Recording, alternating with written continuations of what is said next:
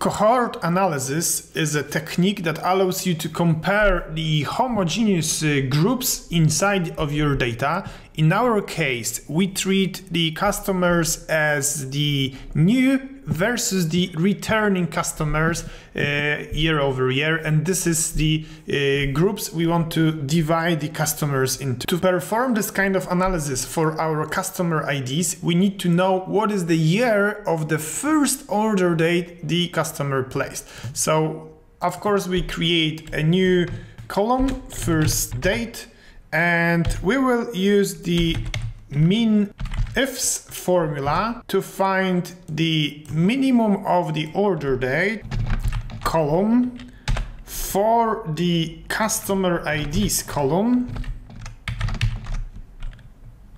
and the key for us to look is the first customer on the list, but this is of course going down. So this is the whole column order date, this is the whole column customer ID, and this is the current customer in the current row. After hitting enter, you get a new date column that we need to format.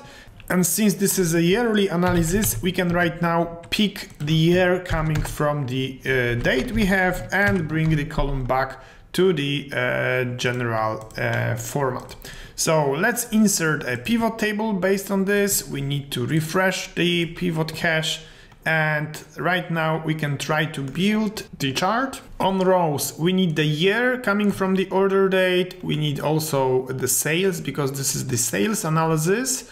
And the columns will be divided into our new first date. This produces a layout that reminds steps inside a pivot table, and right now we can introduce the stacked column chart on which year by year you can now see what are the new customers. In the year 2012, then the same customers bought something also in the next years, and some customers within every year became brand new.